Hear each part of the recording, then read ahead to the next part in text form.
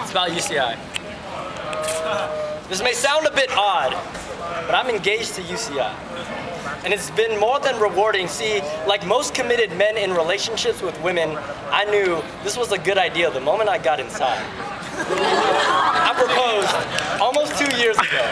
Spent over 40 grand just to find out that someone else already put a ring on it with the circumference of a road and a diameter of a park. But when I took a closer look, that ring is engraved with eager young students promoting extraordinary events, posters that lavishly decorate the walk to Wendy's, and those, no, I don't have time, I'm walking to class, I really can't, oh, god damn it, fine, I'll take your motherfucking flyer. People that I love so much.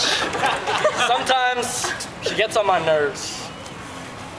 When I ask her for a high GPA, she'll say, fuck your greedy poor ass, and she'll keep it down, but she'll remind me that it's not always about the numbers. It's about the people who have shown me what a heartbeat feels like. I remember the first time she showed me magic. She pulled uncultivated rabbits out of her hat, said abracadabra, and poof, I found bunnies in my heart. And we spread our words all over campus, just like the legs of a girl I won't mention. But it was a lot. And then UCI showed me LVO.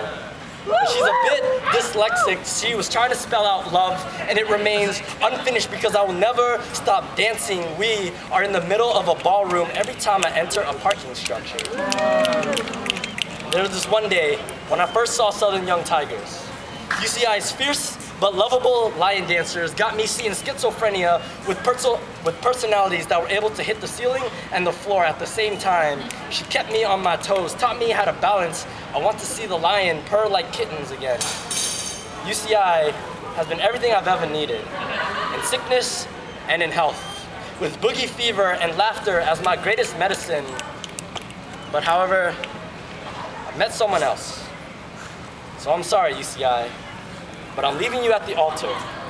It's not that I don't love you, I just can't marry buildings. Yes, I'm ready to graduate.